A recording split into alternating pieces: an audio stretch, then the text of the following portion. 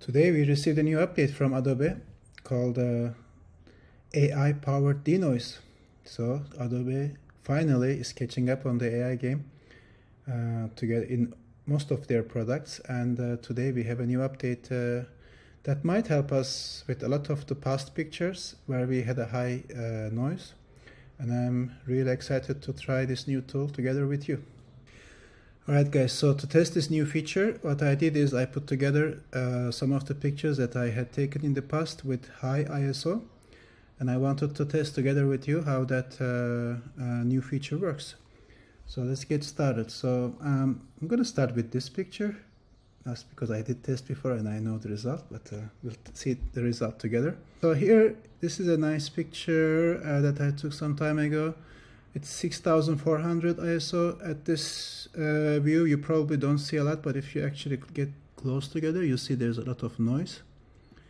So we're gonna see how the new feature works. So there are two ways to use this feature.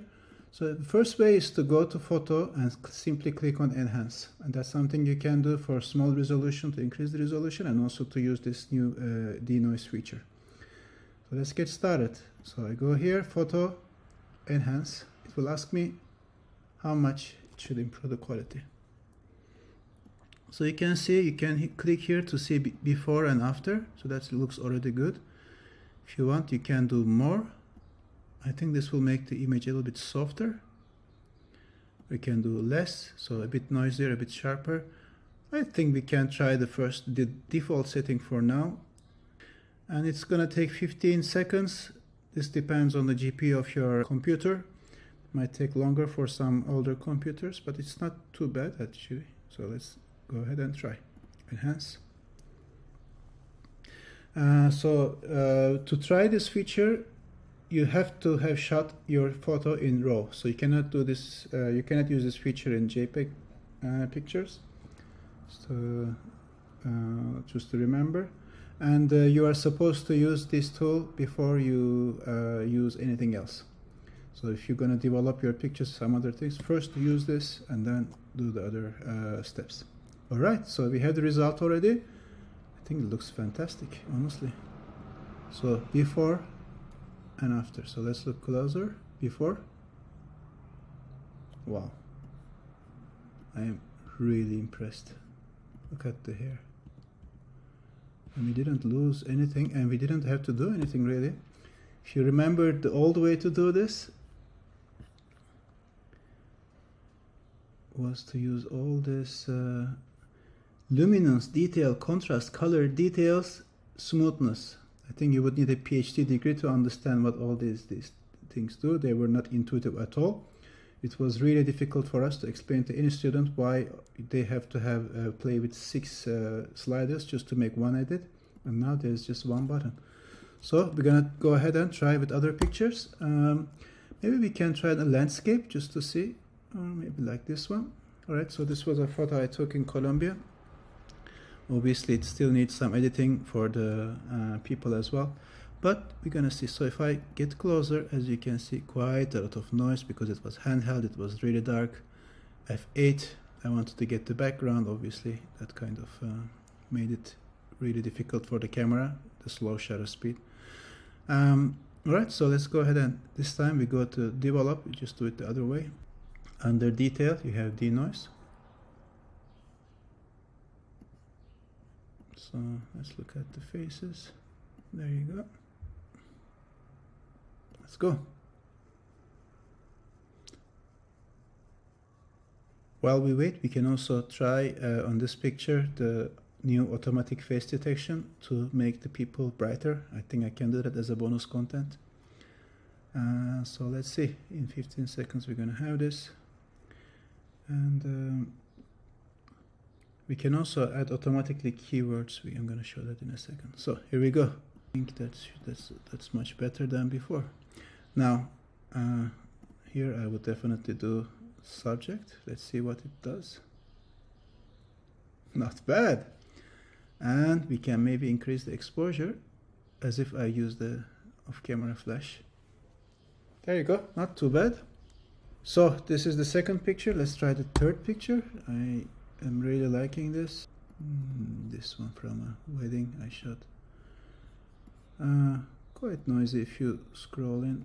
I think it's gonna be quite easy for Lightroom. Let's give it a try. Develop denoise. Alright, yeah, this one was really quick, at least to get the preview. Not bad, huh? Let's go. So what it does is basically creates a new file in a DNG format and applies the effect. I will also show you in a second how we do the keywording. So what you do is go to Lightroom Classic. Oh, there you go. It's already done. It's fantastic. I love this new feature. So we go settings. I think it's under file handling, and automatically add keywords to enhance the images. There you go. I would definitely do that so that in the future when you go enhanced image, you can find your enhanced images easily by looking at the keywords. Did it do that already for this one? No. So let's do finally for another photo. Let's maybe even crop it. I definitely don't need so much sky, and we could probably don't need that building neither. Okay, this is our picture. So there we go. Denoise, let's go. Enhance.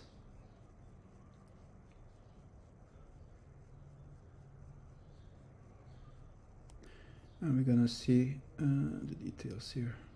How to fix this. As usual with this kind of landscapes, if something is overlit, it kind of looks overexposed and you lose the details, but we might be able to recover them.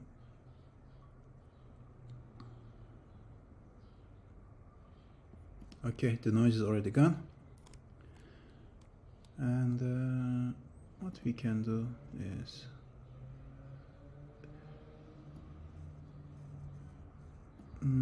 probably not something global. I would probably create a mask. I would probably use a brush, it's much easier.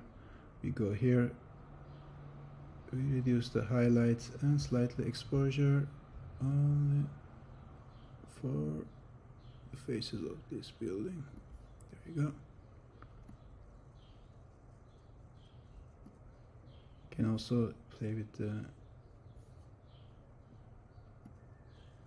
texture and clarity.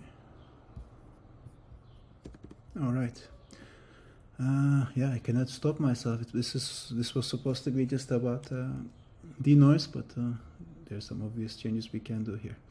Anyway, so this looks also great. I hope you enjoyed the possibilities you can do with this new tool, and this is my first YouTube video. Hope you enjoyed it.